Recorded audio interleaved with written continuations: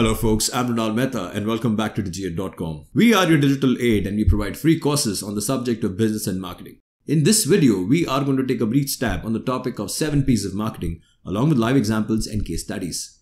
Let's start with the first one. A service product is a bundle of features and customer benefits. A customer has various needs attached to a service product. To understand a service product, it is necessary to understand different levels of product within a service. According to Philip Kotler, a marketer needs to think through 5 levels of service product. The 5 levels of product constitute a customer value hierarchy. Let's take a quick stab at product levels and services. The first is the core product. This refers to the basic product. Here, the focus is on the purpose for which the product is intended. Then comes the generic product. This represents all the qualities of the product. Third is the expected product. This refers to all the benefits customer expects to get when they purchase a product. Fourth, augmented product. This refers to all the additional factors which set the product apart from competition, that is, its brand identity and image. And finally comes the potential product. This refers to the augmentations and transformations that the product may undergo in the future. Now let's apply an example of a 5-star hotel to the product levels. In case of a 5-star hotel, the core product would be rest and sleep. The basic product would be the hotel room, bed, bathroom, towels, desk and closet. The expected product would be clean beds, fresh towels, working lamps and the relative degree of quietness. The augmentation benefits, as in what sets a hotel apart from the other hotels, would be the supplied food that suit customers' health, maybe a tablet-based control room or voice-activate control features. The potential products in the hospitality segment now are smart mirrors, keyless entry, and maybe underwater hotels. Moving on to new service development stages. The first, idea generation. The ideas can be generated through internal sources like sales staff, frontline employees, and market research department, and external sources like customers, experts in the field, market information system, and trade journals, seminars, and conferences. The next is idea screening. In this stage, those ideas are identified that are promising and have potential to be successful. The evaluation committee screens various service ideas rigorously in order to ensure that the ideas are consistent with the company's mission, image, and capability. Moving on to stage 3 is the stage of concept testing. Concept testing involves translating the service idea into service concept with specific need-satisfying aspects. Testing is done through presenting the idea to a consumer panel with the help of a brochure, literature, and other visual presentation to test the reactions of the crew. Fourth is the business analysis. At this stage, the financial and marketing feasibility is carried out to find the practicality of the project. The firm will proceed to develop the new service only if the information on the above aspect is complete and viable. Number 5. Service development. The business proposal must then be converted into the actual service that will be delivered to the customer. All tangible elements and service delivery process must be designed. Number 6. Market testing. Market testing helps the service firm to remix the marketing mix elements in order to reduce the risk of launch. And finally, the stage of launch. The final stage of the new service development process is launching the service. The life cycle of the service begins, and the new service will now start earning revenue for the firm. Moving on to some examples under product, first one being luxury travel. Luxury tour operator witnesses increased demand for around-the-world journeys by private jet. Luxury tour operator Abercrombie & Kent is witnessing growing demand for its around-the-world journeys by private jet. 24-day journey starts at a ballpark $154,000 per person in double occupancy.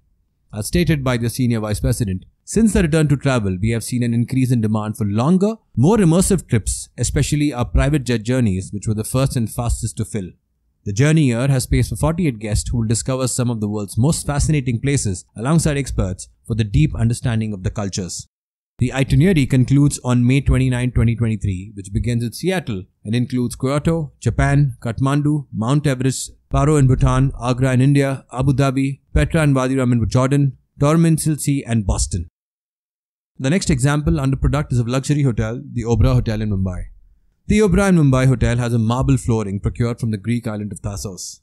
Post the renovation in 2010 due to a terrorist attack, the check-in counter was removed and Tiffin, the restaurant, was renamed Phoenix, a reference to the mythological phoenix who rose from the ashes. Kandahar, the restaurant serving Northwest frontier cuisine, was changed to Zia, which was Chef Vineet Bhatia's version of modern Indian cuisine. And finally, the 300 rooms were reduced to 287, with the Kohinoor suite the most expensive at Rs 3 lakh, which is about $4,000 per night.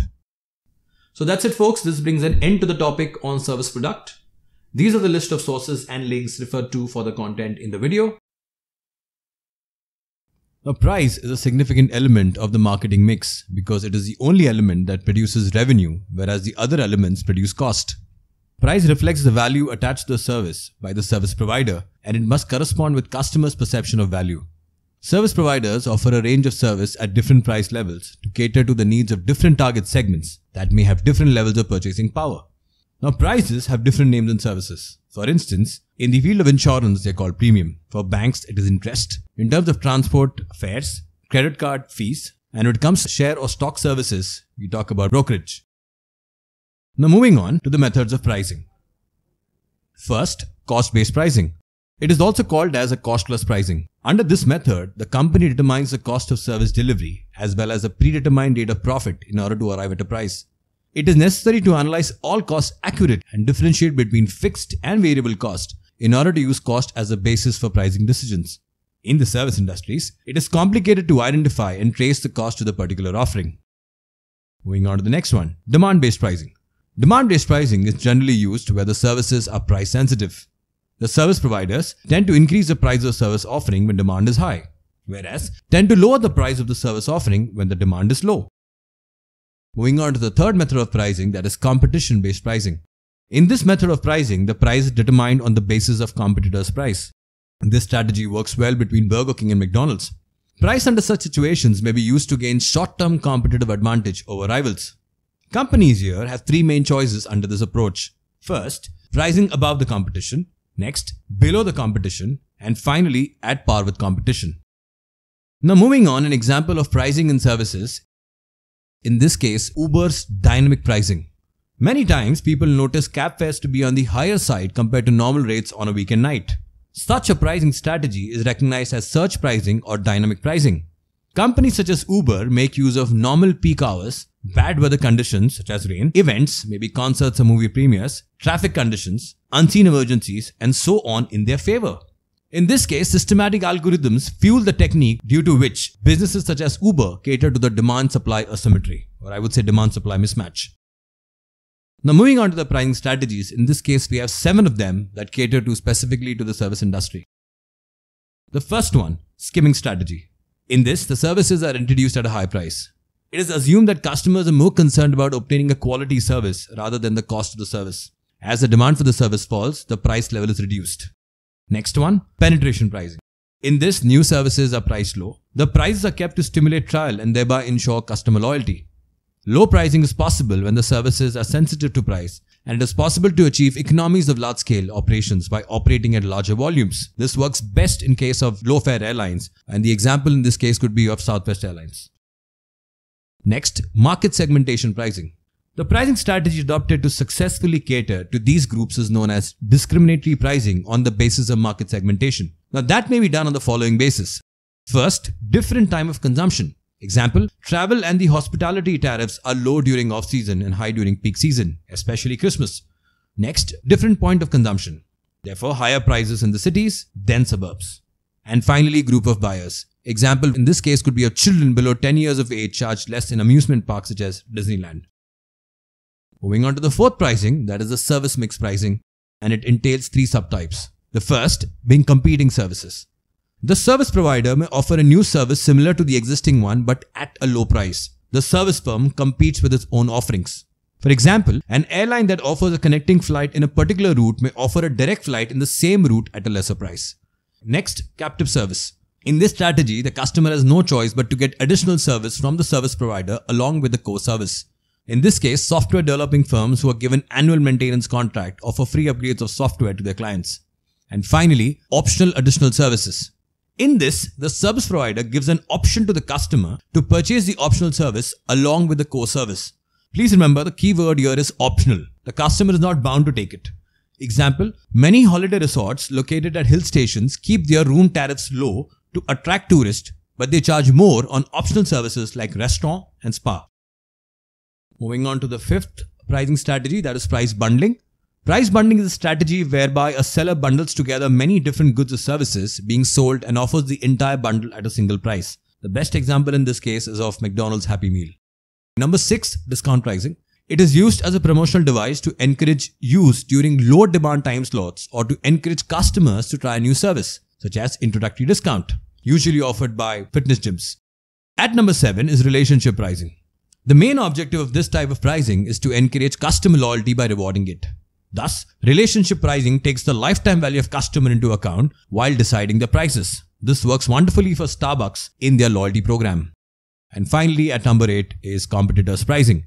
In this method of pricing, the price determined on the basis of competitors. Price under such situations may be used to gain short-term competitive advantage of rivals. So that's it, folks. This brings an end to the topic in pricing of services. These are the list of sources and links referred to for the content in the video. One of the key elements of the marketing mix is promotion, which is used for the purpose of encouraging sales and conveys to the customer the position of the service. Promotion enables service firms to connect their brands to different people, places, events, brands, experience, feelings, and things. Moving on to some guidelines for service communication. First, provide clues to tangibilize the service offer. Though services are intangible, they still have tangible components. The customers generally use these as substitute to evaluate various service alternatives. The tangible clues reduce the risk and eliminate the uncertainties associated with a service not known to a customer. Next, make the service easy to understand. Due to the intangible nature of the services, it is generally difficult to comprehend with what exactly constitutes the offer of a service firm. The service provider has to use tangible evidence so that the prospective customer may comprehend the offer in a better way. The best example in this case would be of Starbucks and their famous white cup. Number 3, promising what is possible. Service may be difficult to grasp mentally because of their intangibility. Tangible attributes of the service can be used to help better understand the service offered. Example, credit cards. Service firms should deliver on their promises. If a promise such as a fast delivery cannot be consistently met, it should not be made at all. This works beautifully in case of pizza chains. Next, use word-of-mouth publicity. In professional services like doctors, lawyers, teachers, hairdressers, schools, colleges, etc., word-of-mouth publicity that have already experienced service holds weightage in attracting prospective customers. Number 5. Maintain communications continuity. It is imperative to maintain continuity in communication for achieving differentiation and to portray a unifying and consistent theme over a period of time. Continuous advertising and publicity will enable the customer to get strongly attached to the theme. In this case, Instagram works wonders for the brand. Moving on to the various tools used in service promotion. Now, these are similar to general promotional tools, and they include, first, advertising, sales promotion, personal selling, word-of-mouth communication, public relation and publicity, sponsorship, and direct marketing. Let's take a quick stab at each one of them briefly, starting with advertising. Advertising is a paid form of non-personal presentation and promotion of ideas, goods or services by an identified sponsor, as in you can identify who's advertising the service. Relevant and consistent advertising is of great importance in service marketing because advertising can build awareness of the service that may add to the customer's knowledge of the service. It can also be used to help persuade the customers to buy and differentiate the service from other service offerings. In service, the core product is intangible and therefore it is difficult to promote services. Moving on, advertising has a major role in helping deliver the desired positioning for the service. Therefore, service marketeers frequently choose tangible elements within the product for promotion. We therefore find most of the airlines promote the quality of the cuisine, the width and pitch of their seats, and the quality of their in-flight services, which are certain tangible elements. In the recent times, advertising of financial services, telecommunication services, and retailing has grown dramatically. There are a number of advantages of using advertising. First, effective communication to the target audience. Next, cost effectiveness. Third, mass communication. Next, support other elements of marketing mix and build a strong brand image. Now, in case and services, there are 7 P's. And finally, create awareness and stimulate demand. Moving on to the next tool in service promotion is sales promotion. Sales promotion is an activity intended to stimulate purchases by adding an incentive to the inherent feature of the product or service offered, inherent as in inbuilt. A number of activities can be undertaken which aim at providing incentives to encourage sales. Next, personal selling works wonders in the banking and the insurance segment. Personal selling means personally persuading or aiding a prospective customer in purchasing a product or service or accepting or acting on an idea. Personal selling is a powerful two-way form of communication that allows an interactive relation to be developed between the buyer and the seller. Moving on to the fourth one, word-of-mouth communication. This works brilliantly in the era of social media.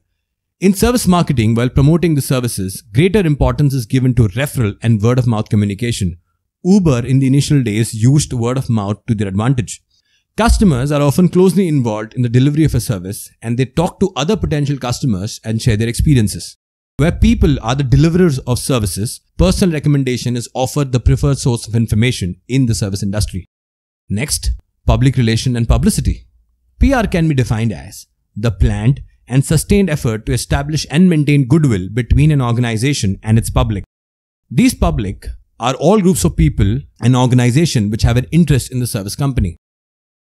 Moving on to number 6, sponsorship. Sponsorship involves investments in events or causes so that an organization can enhance its reputation. One important advantage of sponsoring is that it allows a company to avoid the general media clutter that you face typically in advertising. And number 7, direct marketing. Direct marketing entails the following: telemarketing, direct mail, trade show participation, articles, speeches, presentation or white papers, news and press releases, and finally customer newsletters. Now moving on to certain examples of service promotion. In this case, we look at the example of Google. Google in 2014 became the first organization to rent out the world's biggest and most costly digital billboard in Times Square, New York. 8 stories in height and estimated to cost around $2.5 million, Google had the spot for 4 weeks. The size of the screen is roughly around the size of a football field. Approximately 300,000 pedestrians are estimated to walk past the billboard each day. Example of Kentucky Fried Chicken. KFC, one of the most beloved fast food chains globally, ran out of chicken. This event was marked as a tremendous disaster for the brand that developed the entire empire on its star product, chicken. In order to combat this mishap, the brand had to shut nearly 1,000 outlets based in the US momentarily. However, learning this opportunity, their advertising agency played with the popular KFC acronym and created a print ad that says FCK. So that's it, folks. This brings an end to the topic on promotion of services. These are the list of sources and links referred to for the content in the video. How do you distribute services? Distribution is a process of transferring goods from the place of production to the place of consumption. In case of tangible goods, the distribution system involves the use of a network of intermediaries for distribution. In some cases, the goods are distributed directly. Now, in the case of services, they are inseparable from the service provider and can neither be stored nor transported, nor is their ownership or title passed along the channel line. Due to their peculiar characteristics of services, the placing of services should not be treated in the same line as that of tangible products. Moving on, there are certain services where the service provider has to be present personally in order to deliver the services according to their specifications. For example, Starbucks. On the other hand, there are certain services which do not require this presence of a service provider. Example, ATM. In services, distribution means provision of personal services and information to the customer which adds value to the service. Services must be available at the right time and at the right place, and it should be accessible with care and convenience by which the customer can avail the services. Moving on to the location of service premises, as in the choice of location. The place of service delivery is very important. The decision regarding location is very much concerned with the selection of site from where the delivery of service takes place. The accessibility and availability form an important base for location of service premises. Accessibility refers to the convenience with which a service can be purchased, used, or received. Availability refers to the extent to which a service is obtainable or capable of being purchased, used, or received.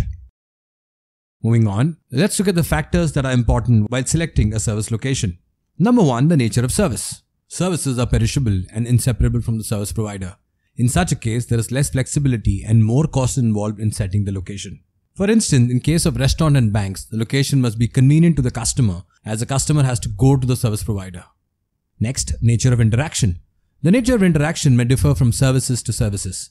The question here is where the service is to be delivered, whether at the place of service provider or at the place of the customer. Next, customer needs and wants. According to a market segment, the customer wants and needs may differ.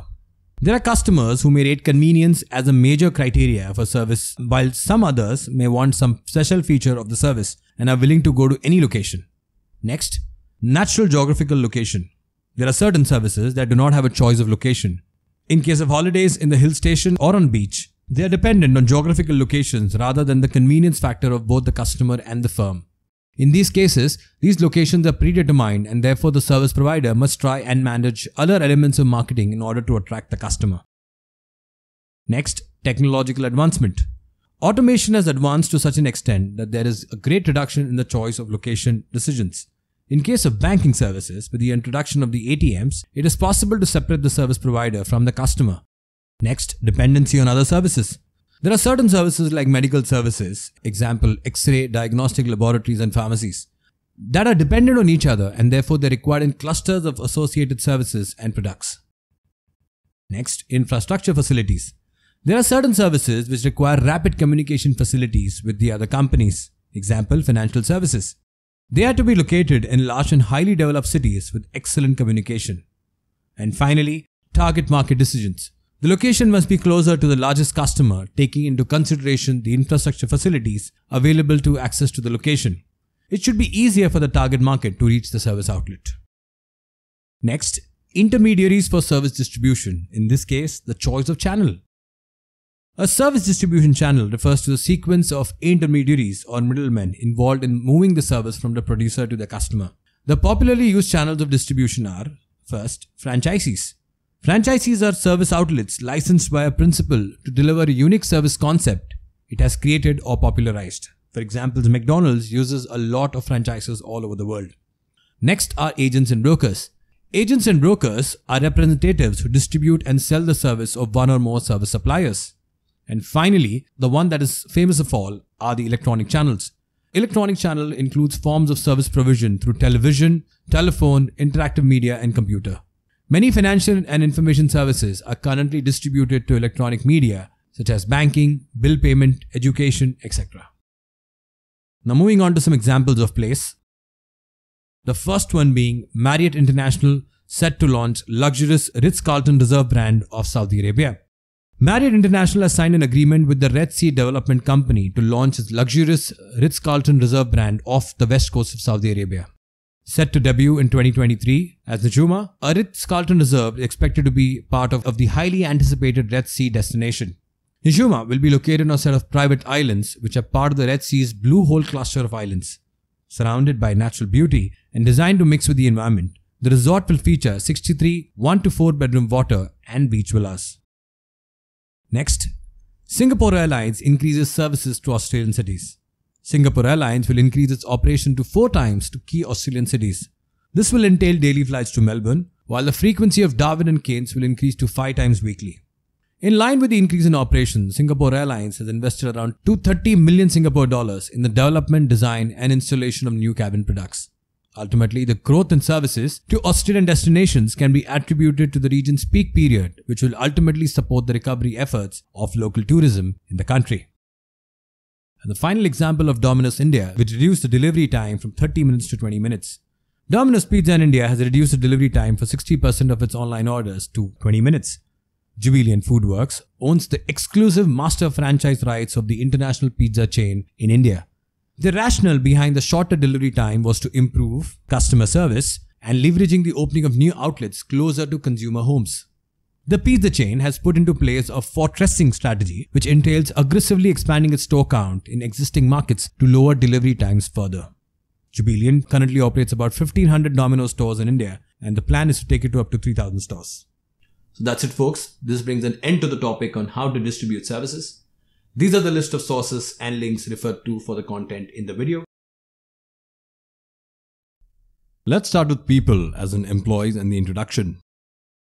In services, people refers to all human actors who play a part in the service delivery process. Service can be labor intensive, that is people based or equipment based. In equipment based services, the equipment or machine is critical in providing the service, whereas labor plays a secondary role. The equipment may be automatic or manually operated. Many service industries are labor intensive, where human element is primary to service creation and delivery tool the secondary. Now let's look at the type of employees. First, customer contact employees. They are known as frontline staff as they come in direct contact with the customers in the process of service delivery. Example, front office staff waiters, air hostesses, etc. These contact employees are very important because they represent the organization and can directly influence the customer satisfaction. Next, non-contact employees. Those employees who contribute to the service delivery but do not come in contact with the customers are called non-contact employees. Such employees include the administrative staff, the chefs in the hotel, etc. They might possess high technical skill and are competent in their work. Moving on to how do you manage people as an employee in services, certain industry examples. Let's start with the first one, in this case, Disneyland's Aspire education program. Disneyland plans to partner with California State University, Fullerton and Fullerton College to offer free in-person education to Disneyland hourly employees. Through the $150 million Disney Aspire campaign, Disneyland employees get free college education which were earlier restricted to online classes. Disneyland currently has 4,000 employees enrolled in the Aspire program. The Aspire program covers the cost of 200 college degrees at the associate, bachelor's and master's level, including 100% of tuition, fees and books at network schools for full-time and part-time hourly employees. Next example is of Singapore Airlines, which plans to hire about 2,000 cabin crews.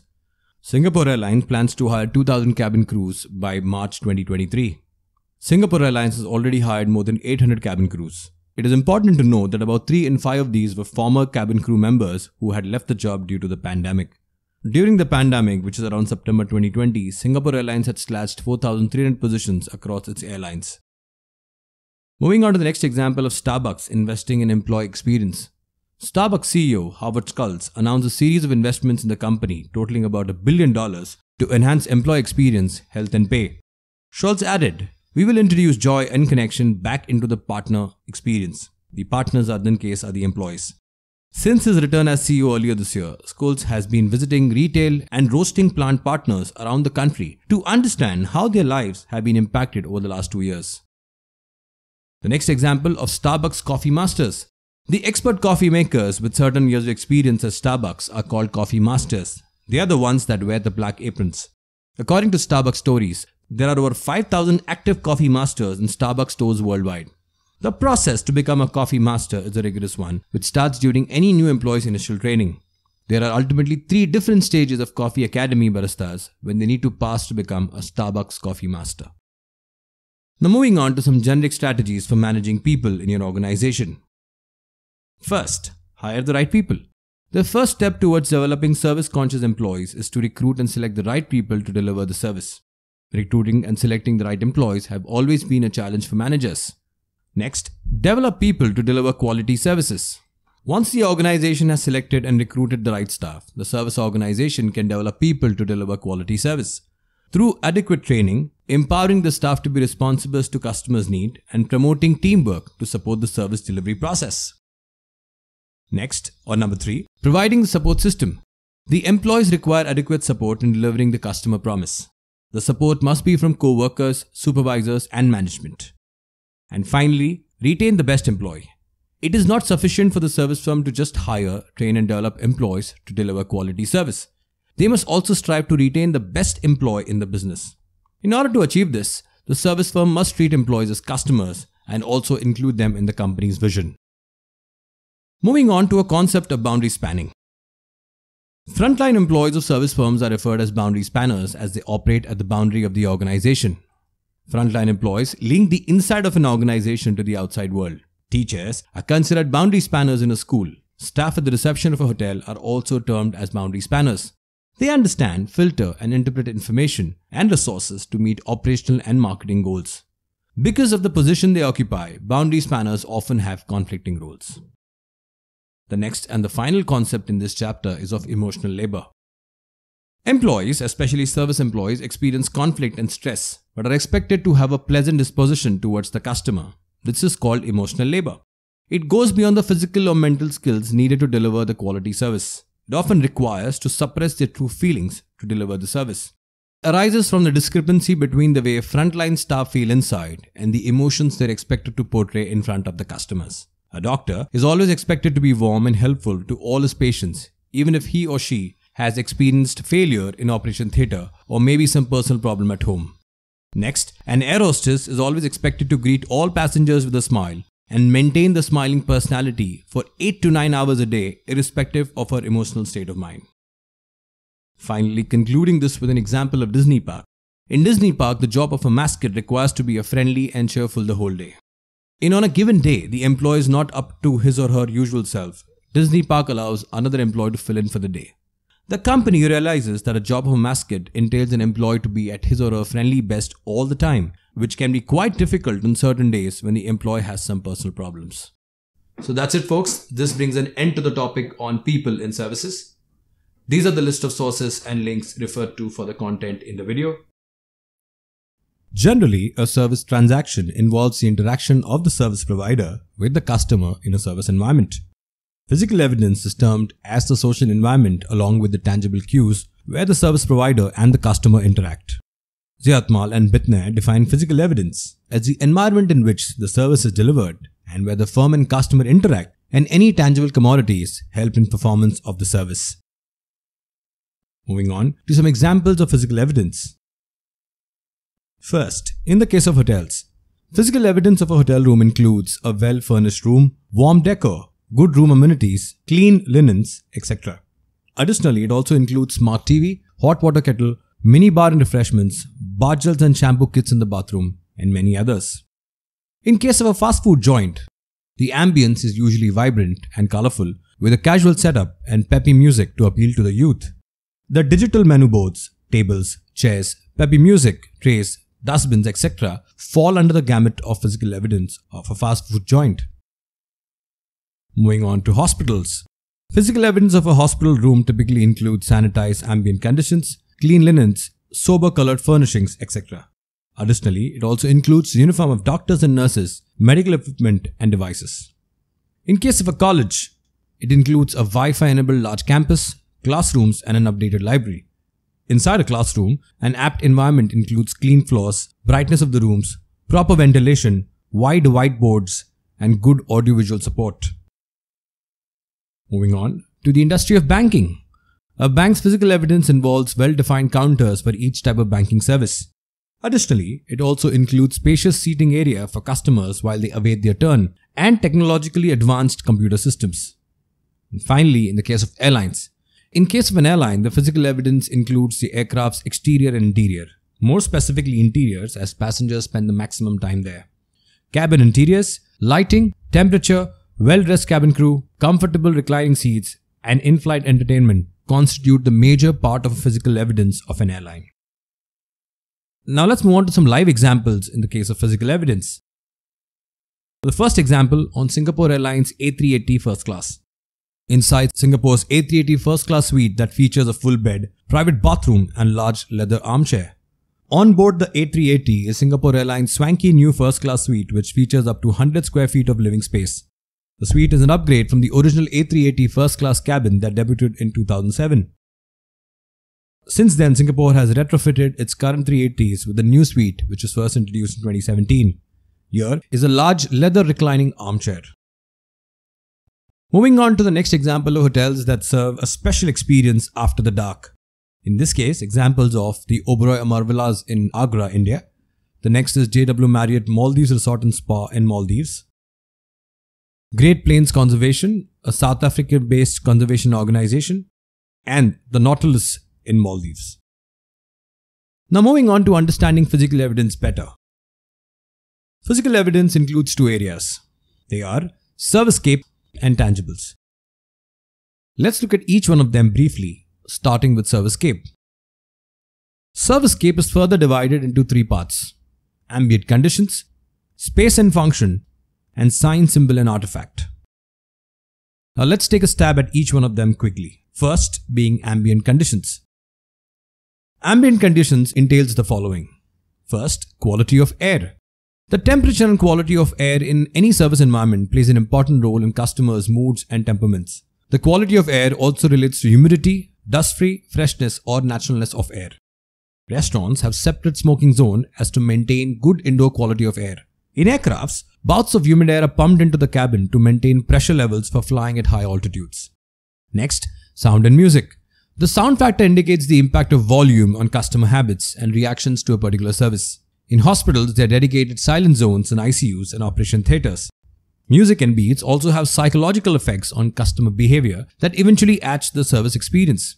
Some hospitals play soft, soothing music and spiritual chants to foster calmness in the environment and wellness for patients. In the same way, jazz music is continuously played in 5-star restaurants for the experience of fine dining. Moving on to the third element under ambient condition, and that's smell and fragrance. Did you know humans are able to recognize approximately 10,000 odors and more impressively recall smell with 65% accuracy even after a year? The best example in this case is of the Oberoi Hotel in Mumbai, in which diffusers are placed in common areas that set off a particular fragrance by forest essentials. The essence that they use is of a specific Madurai jasmine. Moving on to the fourth element under ambient conditions, color. It relates to the attention and impression a customer would develop at the first instance of the brand while consuming the service. For instance, yellow catches attention sooner than any other color. The school buses are mostly yellow, indicating due caution to other vehicles on road. Play schools, on the other hand, are made more colorful and attractive, making learning rooms alive. Hospitals typically have white interiors as the color relates to purity, calmness, cleanliness, and a sanitized environment. Moving on to the second element under servicescape, space and function. Under space and function, the first sub-element is decor. The concept of decor can be well understood through the example of a restaurant.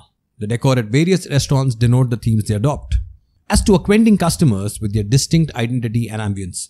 Chinese restaurants typically have an authentic Chinese decor and music. Most outlets have a familiar decor with at the entrance and a wall of gold jars, rosewood furniture, and subdued designer lighting. Next is the layout. It reflects the spaciousness, ambience, and seating arrangements in which a service is delivered. For instance, some restaurants have a private dining area for larger families so as to avoid inconvenience to other guests. On the other hand, pharmacy and hospitals are strategically located on the ground floor for easy access to patients and their relatives. And the sub-third element under space and function are the facilities exterior. Typically includes the exterior of a service location. Customers form the first impression about the service. For example, lauded as a premium 5-star hotel in Mumbai, the Leela Mumbai is an island of green situated near the international airport. The exterior of the hotel includes 11 acres of ornate gardens and cascading waterfalls. Moving on to the third sub-element under servicescape, signs, symbols and artifacts. Now these are used to educate and train the customer. It also includes certifications from valid authorities to confirm the proficiency and trustworthiness of the service provider. Doctor's degree, non-smoking and seatbelt signs in a flight, instruction to different zones in a hotel, instructions inside a bank, etc. fall under the gamut of signs, symbols and artifacts. Lastly, the concept of a symbol can be explained through Air India's Indian Airlines mascot, the Maharaja. Since Air India has been symbolized by Maharajas since decades, the company has decided to tweak its image to make it more in tune with the changed times. And finally, the other area of physical evidence, tangibles. Tangibles representation of service include brochures, uniform, letterheads, business cards, reports, internet presence, and equipment, etc. Some restaurants have a unique method of using an iPad to take orders. Thus, the iPad is a tangibility factor here. Additionally, insurance policies given by insurance companies, uniforms given by hospitals, etc. fall under the purview of tangibles. So that's it, folks. This brings an end to the topic on physical evidence. These are the list of sources and links referred to for the content in the video. Process refers to the procedures, mechanisms, and flow of activities through which a service is delivered. In addition, it involves tasks, schedules, and routines by which a product or service is delivered to the customer. Services are actions performed for or with customers and typically involve a sequence of steps and activities. The combination of these steps constitute a service process which is evaluated by customers. Now let's look at an example of process, in this case the brand MasterCard. MasterCard's Smile to Pay process. MasterCard believes that touchless technology will shorten queues, speed up transaction times, improve hygiene and security in businesses worldwide. The company is pilot testing its new Smile to Pay system in Brazil, with the rationale being saving on time for customers at checkouts. The process entails customers installing an app which will take their picture and the payment information. This information will be eventually stored on the third-party provider's server. At the checkout counter, the customer's face will be matched with the already stored data, and once they find the perfect match, funds will be deducted automatically. Now moving on to how to designing a service process. Well, it is necessary to understand whether the service itself is process dependent, equipment based service, or services with highly intangible attributes such as banking, legal, or insurance. And to do that, we have the following pointers.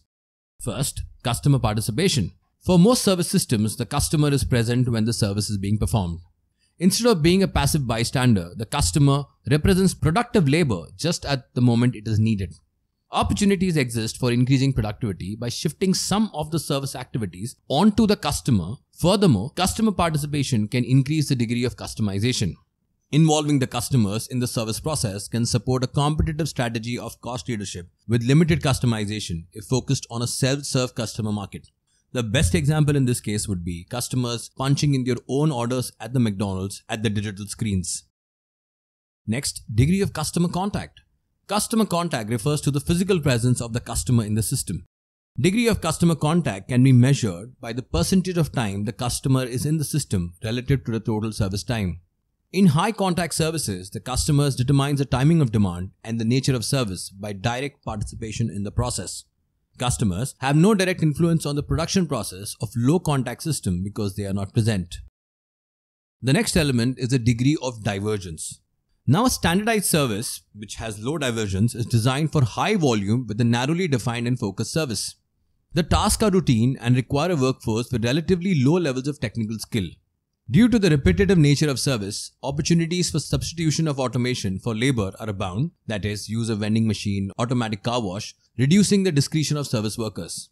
For customized services which have high divergence, more flexibility and judgment are required to perform the service task. In addition, more information is exchanged between the customer and the service worker. These characteristics of customized services require high levels of technical and analytical skill because the service process is unprogrammed and not well defined. For example, counseling service. To achieve customer satisfaction, decision making is delegated to service workers. And keep in mind, service workers in this case are like walking billboards. Next, location of service delivery. Should the service delivery process be located at the service provider's premises, or should the process be carried out at the customer's place? These are some important questions. For some services like painting, carpet cleaning, lawn care, etc., the service has to be delivered at home. Services that generally require the customer to come to the supplier have a greater opportunity to control the delivery experience. Example, dry cleaning, legal, medical, etc. However, increasingly many services are being delivered without the customer and supplier meeting. Example, through telephone banking, ATMs, etc. And finally, complexity of service. Complexity reflects the number of steps involved in delivering the service. Whether the service is high or low in complexity and in divergence can be readily determined by looking at its blueprint. For example, a physician's service is high in both complexity and diversion, whereas hotel services are high in complexity but low in divergence. Next, what is a service blueprint? Now, we all know that processes refers to procedures, mechanisms, and flow activities by which the service is delivered. And it does involve procedures, tasks, schedules, mechanisms, and routine. Therefore, service firms use service blueprinting to better manage the service encounter and to allow clear visualization of the service process. Now, let's take a quick stab at the service blueprint components. The first component itself is a physical evidence, that is, the tangibles that customers are exposed to that can influence their quality perception. The next itself is the customer action. These include all the steps that customers take part in as a part of the service delivery process. Then comes the on-stage employee action that the customer is facing. Those actions of frontline contact employees that occur as a part of a service encounter. When the customer interacts with the on-stage employee action, it is known as line of interaction. And all this happens in front stage. So these three components, that is physical evidence, customer action, and on-stage employee action, comes in the front stage because it is visible to the customer. Until here is the line of visibility. Then comes the backstage employee, which are invisible contact employees below the line of visibility. Now picture yourself in a restaurant. You are the customer, you have walked into a restaurant, so whatever actions you do comes under the customer action gamut. Around you are the tables, chairs, lightings, whatever you can see and feel is the physical evidence. And the waiter coming and pouring a glass of water for you is the on-stage employee action. Now the backstage employee action in this case would be the chef who is behind the kitchen doors. He is the invisible contact employee below the line of visibility. Supporting these backstage employees are activities carried out by individuals and units within the company who are not contact employees but need to happen for the service to be delivered. Any interaction that takes place behind in the backstage between the backstage employee and the support system is known as line of internal interaction. Since this happens backstage, it falls under the gamut of backstage. So these are the final components of service blueprint. So that's it, folks. This brings an end to the topic on 7 P's of marketing. Do subscribe to our channel where you'll witness such videos daily. Thank you and stay tuned for more videos.